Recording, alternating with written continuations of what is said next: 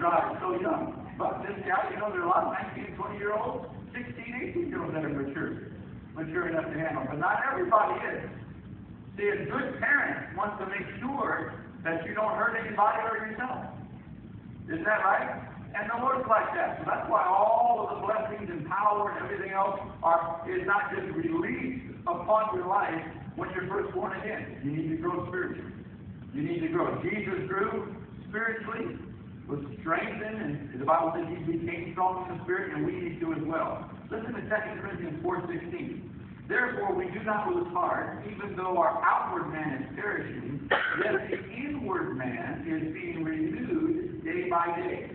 So our spirit is not like our flesh. Our flesh is decaying. We're aging.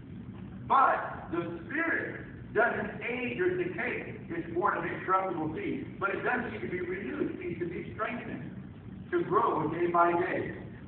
Now, just like you need physical food to grow physically, you need spiritual food to grow spiritually.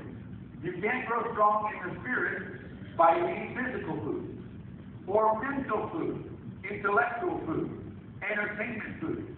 You have to eat spiritual food.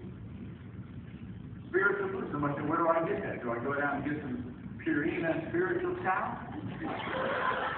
Well, no, the spiritual food is the Word of God. Listen to what Jesus said in John 6:63. He said, it is the Spirit who gives life. The flesh profits nothing. The words that I speak to you are spirit, and they are life. The words that I speak to you, listen, are spirit. The words that I speak to you are spirit, and they are life. So your spirit is something spiritual. And the Word of God is